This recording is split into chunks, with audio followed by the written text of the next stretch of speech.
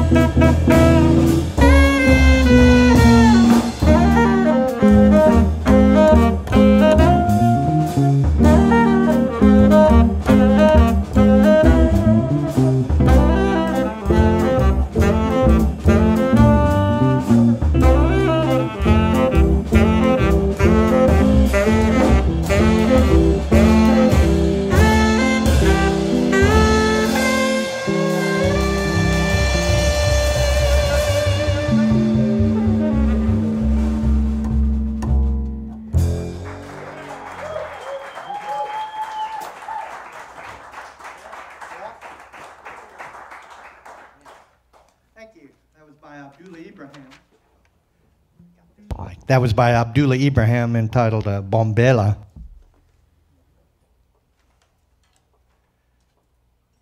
We'll continue with the tune of Rich Harney's entitled Parlez-vous.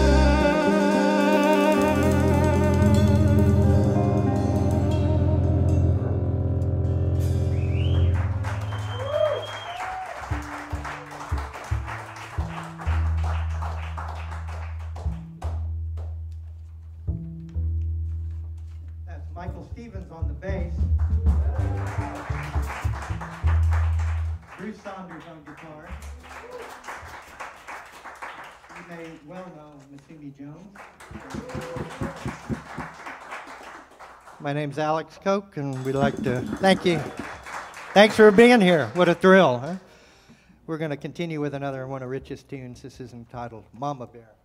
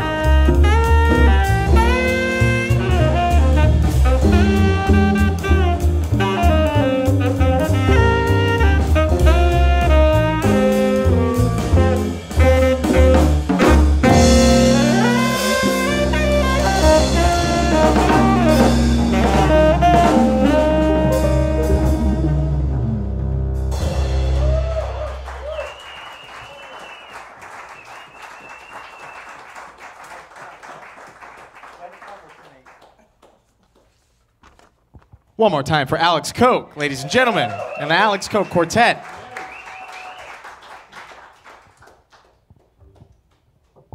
Alex, how are you, my friend?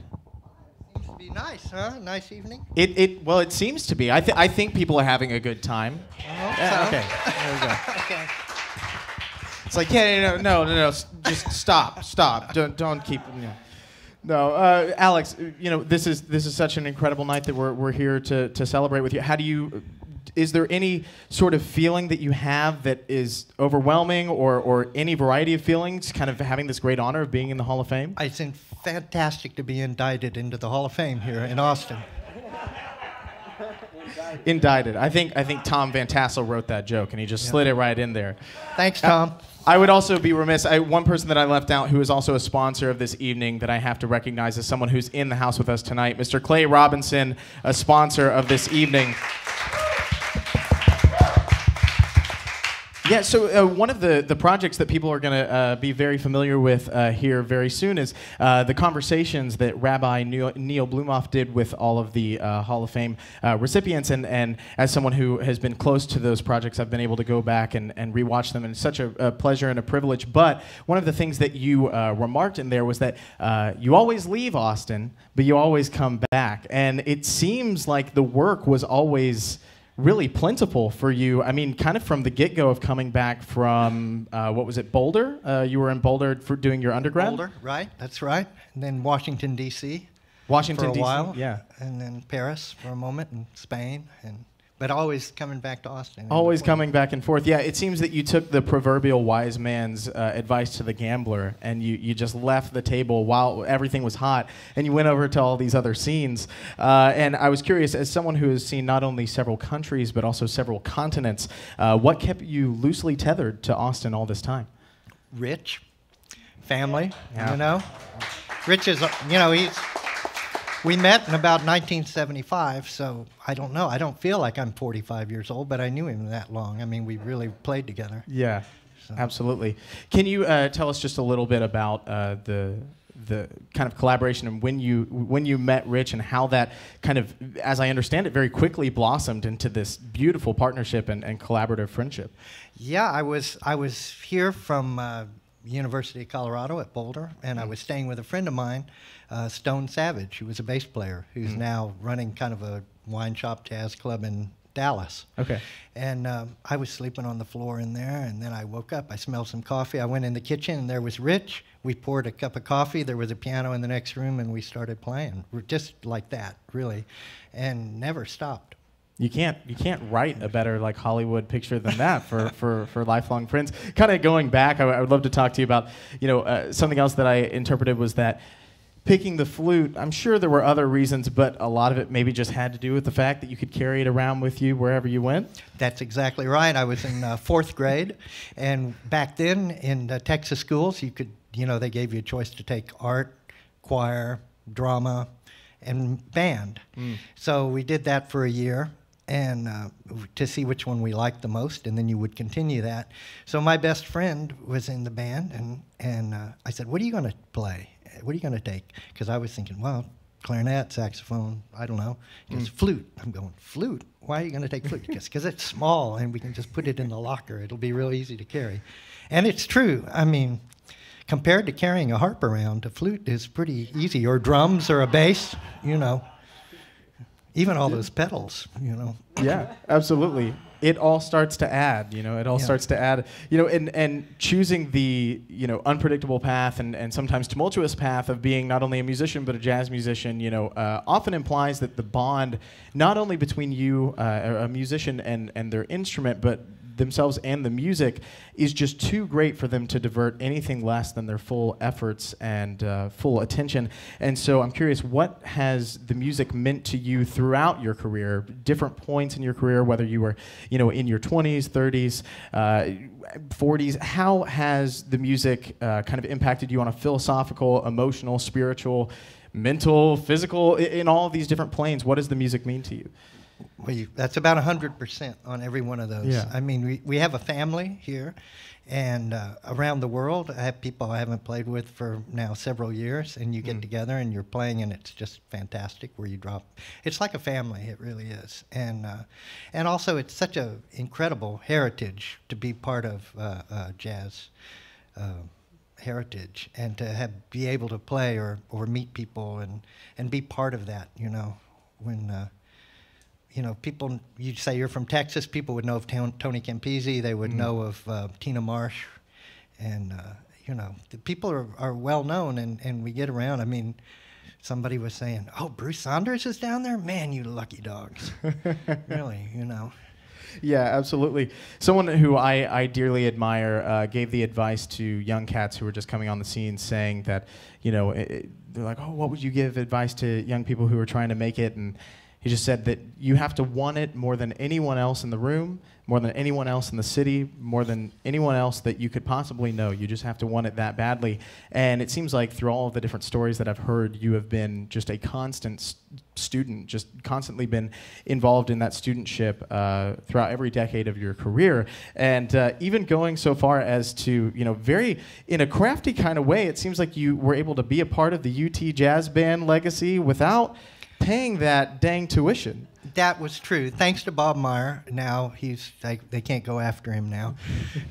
And also a Hall of Famer, right? Sure. I mean, yeah, I was absolutely. really lucky to be around a lot of these people. And I was moving to Washington, D.C. I knew I was going, and I didn't have good eyes to read. I mean, still, they're a problem, but I was trying to get better at my reading, so I went down to the ACC. I got in the big band there, and then I went over to Bob, and I said, "Hey, Bob, do you need a tenor player? I'll show up and recite read. I really need it." He goes, I don't know why, but at that time, they were lacking one tenor player. And he goes, "Well, you can do it if you show up." I made more attendance than anybody else in the band, I think. But yeah, it was amazingly helpful, Bob. I did the same thing in Washington, D.C. at UDC under Calvin Jones, the trombonist up there. Yeah, talking about, there must be something in Woods players about being places early and being places, constantly being there for attendance, because I've also heard stories of Tony Campisi just getting to a gig maybe 4 hours early just to get that perfect parking spot, and then so there's something in the water for Woods players that just makes being prompt a priority. Well, Tony was special, too, because he would play a room. I mean, the sound, Tony would play the saxophone, but he was playing the room. I mean, the sound of the room, when you heard the room, it was, and you'd hear him in a different room, and it would be a little different. I mean, he was really a special guy, and especially the bass flute. I mean, yeah, he was, and such a kind, sweet man, too. Yeah. And beautiful that we get to keep that tradition going of that bass flute with Chris Kimura over at Parker playing that instrument. I would have brought mine, but she didn't want to go out during the pandemic. Yeah, fair enough. Yeah. Fair enough. Well, and I know that you've spent a considerable amount of time playing outside of the States, and I'm curious, what were some of the unique characteristics that drew you to the scene in spots like Europe and the Netherlands? What was unique about those places as opposed to Austin? Well, it's incredibly different. I was going to the Netherlands probably since 1976 was the first time I went there with a backpack and a flute, traveling around. And I just really liked the people, and plus I was always gravitated towards being an expat. A lot of my friends in D.C., I mean, the people that were there when I was there were people like Paul Bollenbeck on guitar, or Frank Kimbrough, or Lyles West. Well, they all wanted to go to New York, and they did. Ed Howard, for example. And I did not want to go to New York. I wanted to go to Europe. Anyway, so I did. I mean, people go, "How'd you get there?" You just buy a ticket and you rough it. Yeah. But absolutely. It seems like, I'd said this earlier, but it seems like the fears of travel to pack up your life and go to a completely different place never seem to follow you. I mean, whenever we look at all those different places of Colorado, back to Austin, D.C., Paris, Netherlands, I believe you did some projects over in Africa at one point as well. I've got a record called the Harmotten, which is over there for sale, along with a bunch of stuff. And, it is over there for sale. Yeah. Everybody take note. And it's a very interesting project because we're I did it with Steve Feld, who wrote a book called Cosmopolitanism in Accra, because we always think of, what do you think of when you think of Accra, and what do you think of when you think of African jazz, or, but these guys, they met Steve and they go, oh, you're from Philadelphia, John Coltrane. They knew immediately, and they were totally into Coltrane, so they did Coltrane free tunes, and on African put-together instruments, the craziest drum sets, you could imagine. I mean, it's an amazing thing, and it's definitely, it's part of the avant-garde. It's part of the tradition, but yet it's them playing it. I don't think it's anything really that you've heard too much like, in a way. Sure. Yeah, fantastic. Well, everybody will have to grab a copy and then partake in a listening party. Maybe we'll have another one here over at Monk's. But for now, we want to honor you, and one of the reasons that we are here, one of these two main reasons we are here, is to present you with the award of being inducted into the Austin Jazz Society Hall of Fame. So, ladies and gentlemen, if you could please welcome up the director, committee chair of the Hall of Fame Austin Jazz Society Committee, Mr. Clark Nesbitt. Nice to see you. Thank you, man.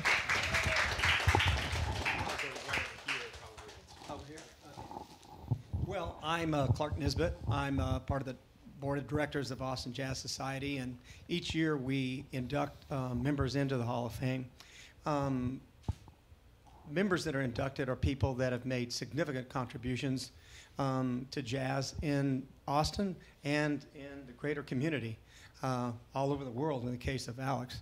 And there are several criteria associated with this that are not just associated with one's musicianship, but one's ability to collaborate with other musicians and helping out and tutoring young jazz artists as they come up and contributing just to the medium of jazz.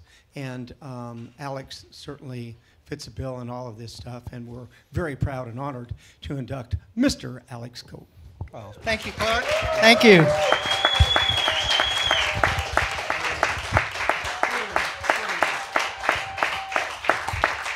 Yes, indeed. I'll give it back to the spokesman here.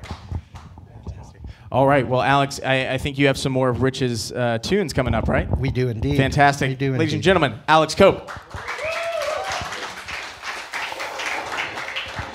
I would like to mention that we have Rich's books in PDF format, and we're trying to disseminate this music, so I don't feel sometimes I'm the only one playing it. I think they're really great tunes. To me, they sound like standards, and people, when we played them in Europe and we've taken them, people go, who wrote that? That sounds like, Horace Silver, or that sounds like... And so I wish, that they eventually would have gotten around to we're saying, that sounds like Rich Harney. Because it does to me, and but there is a lot of this music that's published and available, and we're going to take some orders, and hopefully we're going to do a Rich Harney Jazz Festival at the First Presbyterian. So a lot of sales from the records, and these books will go towards that. And he's got a scholarship. Maria has a scholarship set up for him, and I mean, really, he lives on in spirit and music. And so, if you have any questions about that or want to get on any kind of list, Nikki is over there.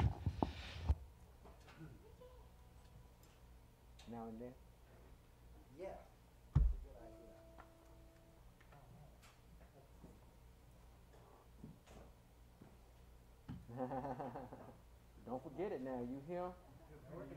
Okay, cool. Thank you. And Colin Shook,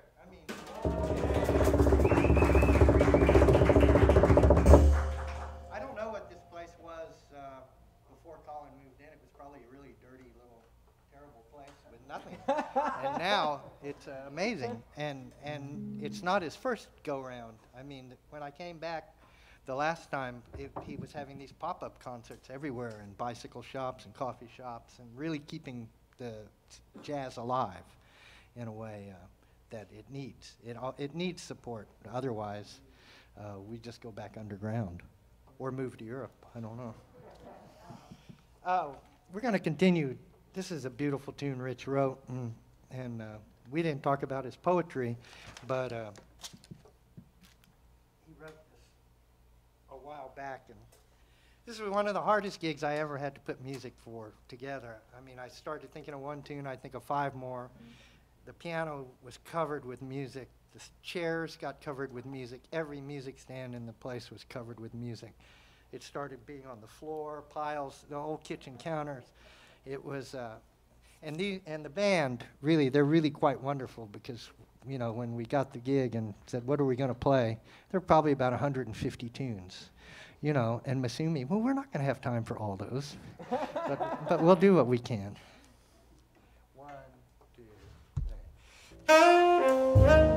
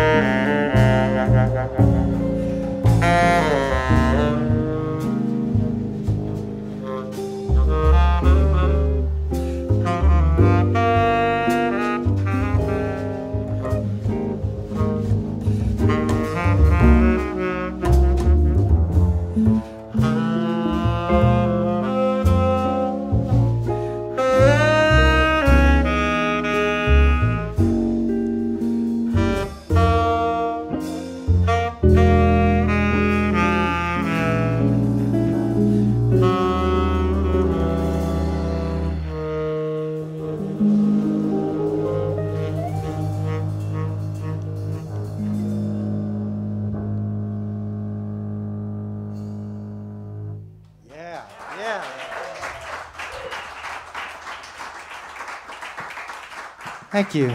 That was called Now and Then.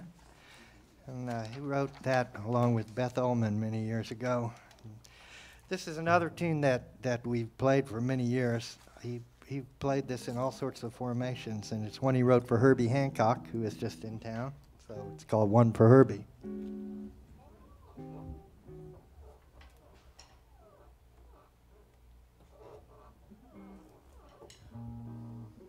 Just play the first two measures of amp. Yeah. Yeah. 1, 2, 3.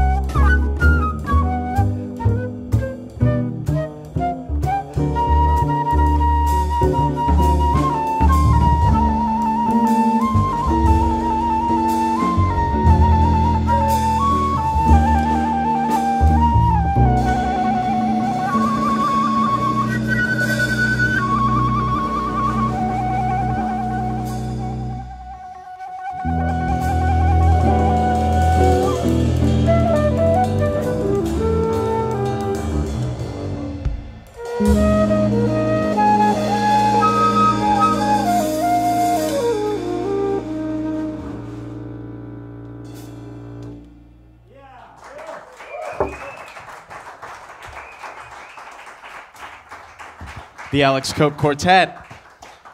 Well, if you are tuning into the live stream this evening, right above my head, just right about there, it's always funny whenever it's a mirror image, are links to donate to Austin Jazz Society's Project Safety Net.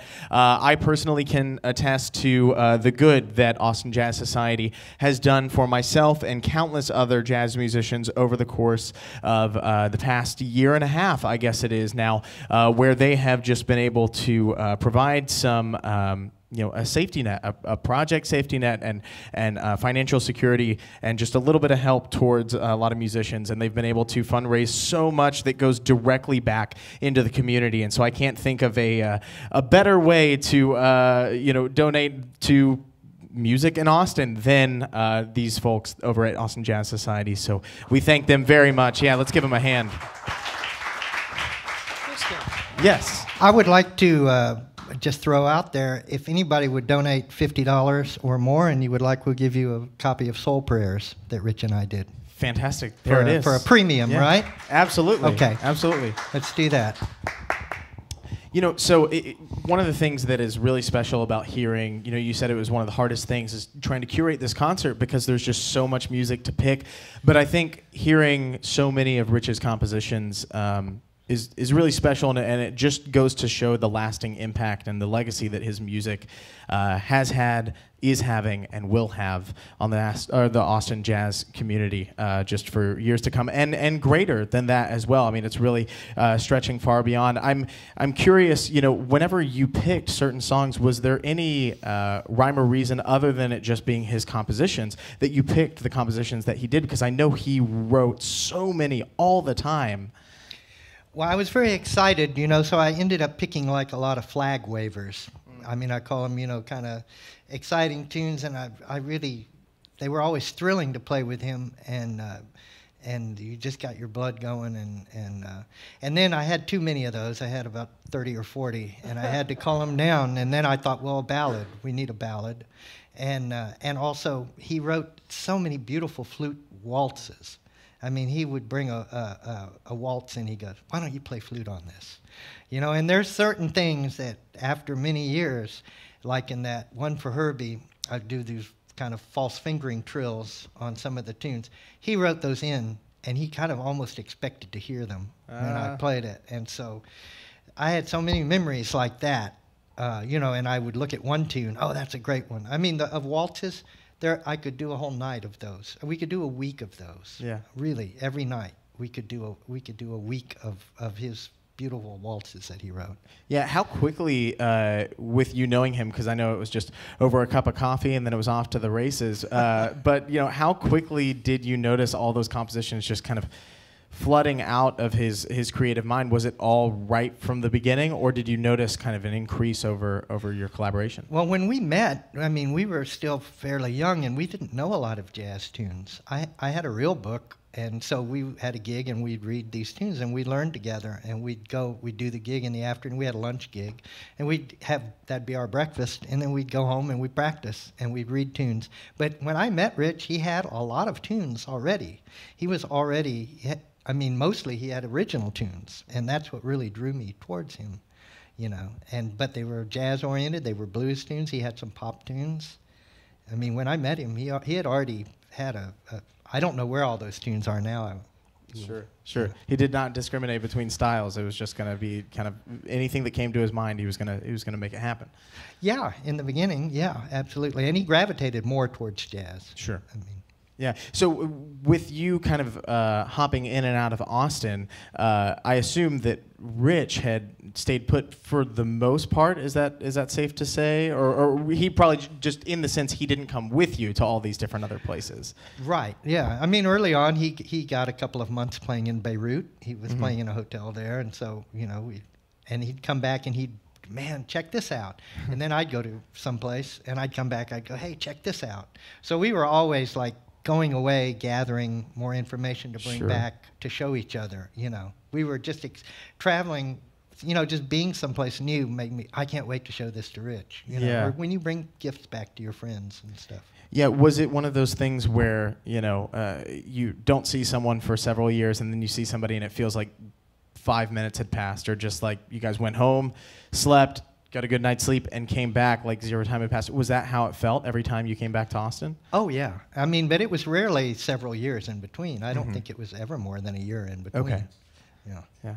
Very, I'd come back for Christmas or something, you know, stuff like that. Sure, yeah, absolutely. You know, and for those of us who didn't know him personally, I mean, I think I had a couple phone calls with him, but it was more in passing of like, you know, hi, Rich, I got your number from somebody, and they said, who's the best person to come tune a piano? And actually, he said Colin Shook. He said Colin Shook is the guy. And so, you know, it all ties together. It all comes together. Yeah. You know, for those of us who didn't know him personally, you know, and because you were so close to him in such an artistically intimate way, how would you describe his approach to playing and composing? Oh, it's 100%.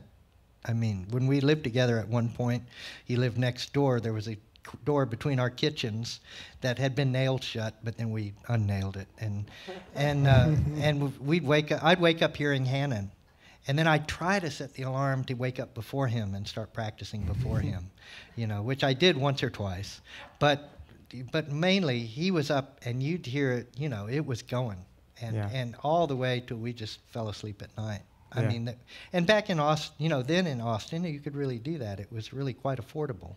Sure, yeah. Yeah, and so you lived together for how long? Oh, on and off at different times, but a couple of years here and there. And I mean, he usually had his own place. And, sure. But at that time, we were in a group house, and then there was, you know, now and again. Yeah. Beautiful, beautiful. You know, one of the specific pieces that I wanted to talk about was the Dylan Thomas prose piece that's A Child's Christmas in Wales. And I was listening back to that and just thought, man, people who have the idea to set this, you know, an adaptation to music are my kind of people who really just see kind of the value in beautifully written text. I mean, myself being a vocalist, is, you know, text is everything, and you know, you hear songs that lyrics, you know, might have just been like, here's a good rhyme scheme and I'm going to put this together, but you know, even as expressed by before the audience had come in, you know, you were reading me the lyrics to Now and Then, right, and just breathtaking, beautiful. I mean, so not only with his lyrics that he wrote, but just ones that he sought out. Kind of tell me, what was the impetus for that specific piece of prose and setting that to music? Well, I have my friend Oliver Franklin used to be curator at Harry Ransom Center, and so we were doing little shows, you know, like for beatnik poetry, or they have poetry on the plaza, for example. So we were playing some of those, and we wanted to do a Christmas one. He goes, I want you to do a Christmas thing. So I thought about it. I talked to Susie Stern, and I said, let's do a Christmas thing, but not Christmas tunes or you know, Hanukkah tunes, or you know, let's do. And she brought it up, and she said, Dylan Thomas, I used to read that to my children every Christmas, and my mother read it to me. So that was it, and it started out as pretty much free improvisation. And we each brought a couple of little tunes to it, and it grew over the, I don't know, 8 or 9 years that we did it. I don't know how many years it was, but we would always add something. I added a little toy symphony, which I always am sorry it's not on the record, but I mean, that piece was a living piece, and it was so much fun every year to go somewhere and do it. You know? Yeah, that's beautiful. And that was over at a place that Rich was kind of the tenured pianist over at, I understand, was First Presbyterian? We did it at First Presbyterian a couple of times. We played it all over town. And we actually did it at Central Market, which was not our strongest, you know, it was a little diffuse. Sure. But it was an eclectic audience. You know? First Presbyterian was great. I mean, it's, you know, the kids are just rapt because it's mostly toy. I have a lot of toys to play. And I finally made a table that had like 24 different sound effects on it throughout the thing, and we had a script and read it. And I can't imagine ever doing it without Rich. I mean, we really, it was, Chris Marsh was on the record, and with Susie and Rich, so it was a quartet. Well, we have that where we can go back and listen to it, right? Because you said you have a record of that specific. We do, and I can brag about this record in that the cover won an Addy. When you open it up, it's a 3D pop-up. Oh, fantastic. And so you can put it up, you know, on the mantelpiece. Like, because we always grew up, you know, at Christmas, we had something on the mantel with fake snow and stuff. And, and so this was sort of designed to look like that. And it's the whole, it's a story. Like, there's the throwing snowballs at the cat, and there's a little wheel that you can spin inside with the cat running around. Yeah, snowballs coming at it. Specifically with that one, and I guess this can be an overarching question about a lot of the collaborations that you did. Was it mostly Rich composing and him kind of writing stuff with you in mind, or did you both kind of toss around compositional ideas to each other? Well, it was a lot of Susie's tunes on there. Really? Actually, too, yeah, because she knew the story so well. And so I think in the beginning, Susie had a couple, and then we went, and then Rich goes, well, I'll write one too. Yeah. So these things got added on and on as we did it year after year. Yeah. So the record is like round one, but it's just such a lovely story. Yeah, absolutely. Beautiful. Well, speaking of Rich and all of this, legacy that both you and he share, I think it's time to welcome Clark back up to present the second induction. So please welcome Clark Nisbet.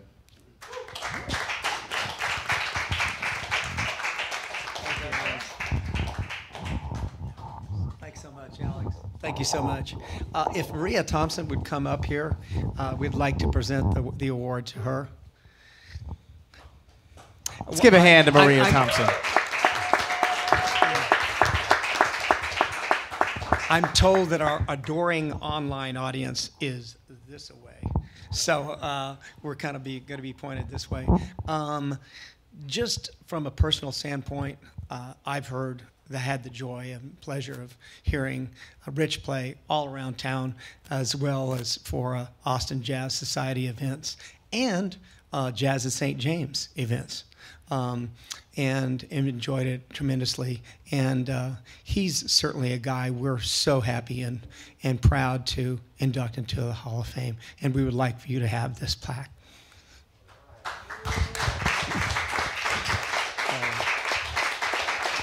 Would you like to say something? That's enough. Okay, well, thank you so much.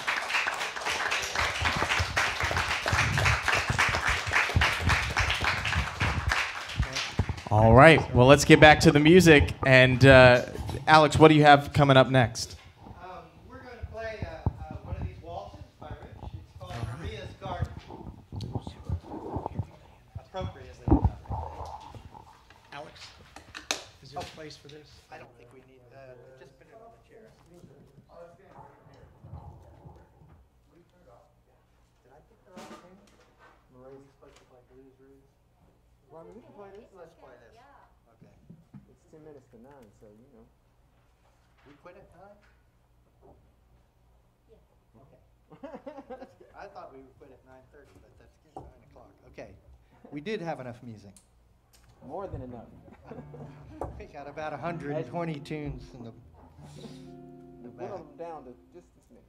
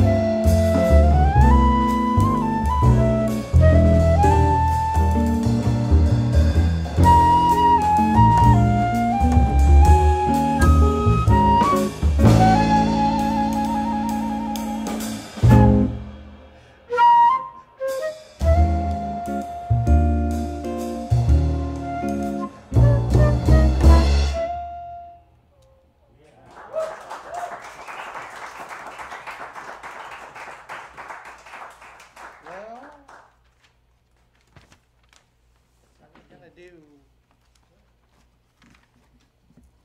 Shall we? Yeah. This is a blues Rich wrote. He loved the blues. When I met him, we go to gigs and go in the car, you know, so we'd travel for hours. And we'd make mixtapes for each other to listen to. And he loved Oscar Peterson, Cedar Walton, and McCoy Tyner, and Bill Evans. Anyway, this is a blues he wrote called Blues Roo.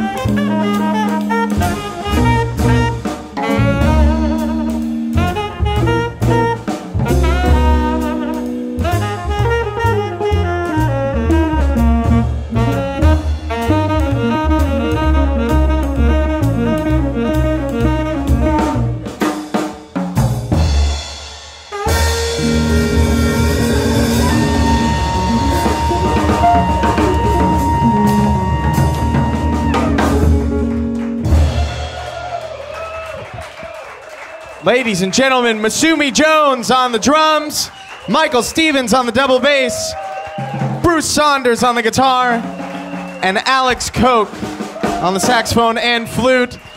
If you like what you hear, you can catch streams 3 or 4 times a week here at Monk's Jazz. Subscribe to the YouTube and Facebook page.